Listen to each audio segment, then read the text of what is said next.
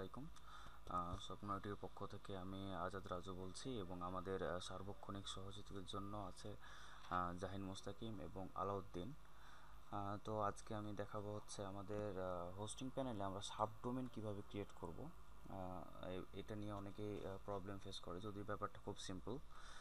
তো মেন ভুলটা আমরা যেটা করি সেটা দেখাচ্ছি। আমরা হচ্ছে আমাদের cPanel লগ ইন করবো প্রথমে। cPanel লগ ইন করার জন্য আমাদের প্রথমে ওয়েবসাইটে যাব, swapnoid.com। ওয়েবসাইটে যাওয়ার পর হচ্ছে আমরা ক্লায়েন্ট এরিয়াতে গিয়ে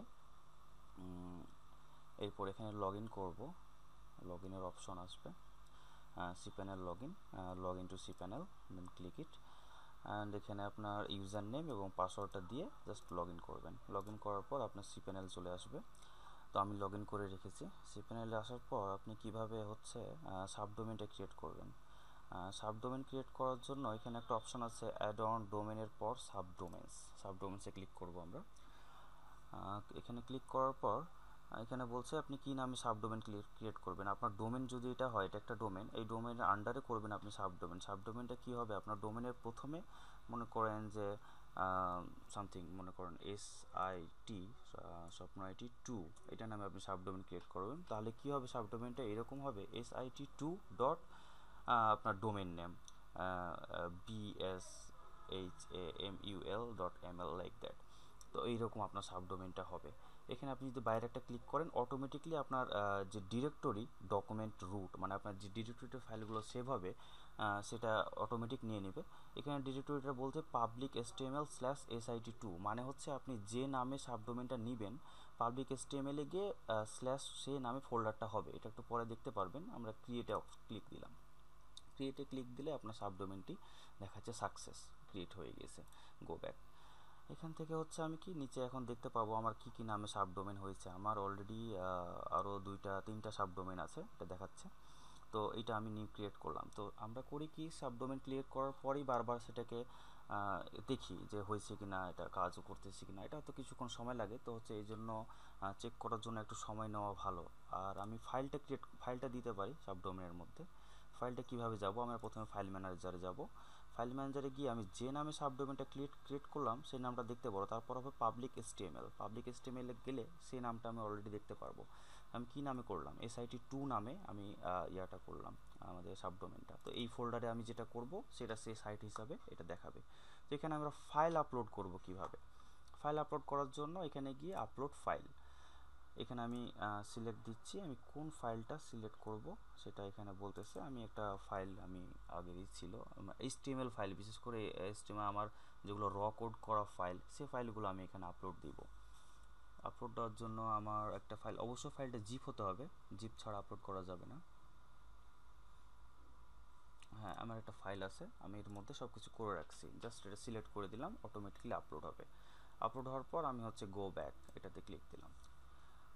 তাহলে কি, আমি আমার ফোল্ডারে গেলাম। এটা জিপ আছে, অবশ্যই এটাকে আনজিপ করতে হবে। আনজিপ করার জন্য এটা হলো বাম বাটন ক্লিক করে এক্সট্রাক্টে ক্লিক দিলাম। এখানে দেখাচ্ছে আমি কোন ডিরেক্টরিতে করতেছি। অবশ্যই আমি যে ফোল্ডার বা আমার যে ডিরেক্টরি আছে সেই ডিরেক্টরিতে করব। আমি যদি নর্মাল ডোমেনে দিই তাহলে অবশ্যই পাবলিক HTML এই ডিরেক্টরিতে হবে, কিন্তু না, আমার তো সাবডোমেনের নেম অনুযায়ী এখানে আমি এটা সিলেক্ট করে দিলাম, হয়ে গেছে। এখন বলছে ফোল্ডার, তো আমাকে তো অবশ্যই HTML ফাইলটা বাইরে রাখতে হবে, মানে মেন ডিরেক্টরিতে রাখতে হবে। এই ডিরেক্টরিতে পাবলিক HTML/SIT2 এই ডিরেক্টরিতে রাখতে হবে আমাকে। তাহলে এখন ফাইলগুলো কোথায় আছে, SIT2/Swapnoid এই ফোল্ডারের মধ্যে আছে। ফোল্ডার থেকে বের করে আমাকে মেন ডিরেক্টরিতে নিয়ে আসতে হবে। এই জন্য হচ্ছে এই ফোল্ডারটা একটু প্রবলেম করতেছে।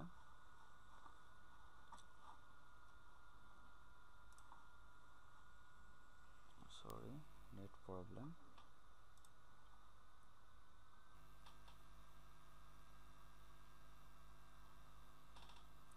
তো আমি হচ্ছে আমার ডিরেক্টরিতে আবার যাই, হচ্ছে SIT2, তারপর হচ্ছে এই ফোল্ডারে ফাইলগুলো ছিল, নেট ছিল না বলে ঝামেলা করতেছিল। আমি এটাকে মুভ করে আমার মেন ডিরেক্টরিতে নিয়ে যাব। এই জন্য এই যে এখানে মুভে আছে। তারপর কি, মেন ডিরেক্টরি কোনটা আমার, এইটা SIT2 এই ডিরেক্টরি, আমি SIT2 এই ডিরেক্টরিতে নিয়ে যাব।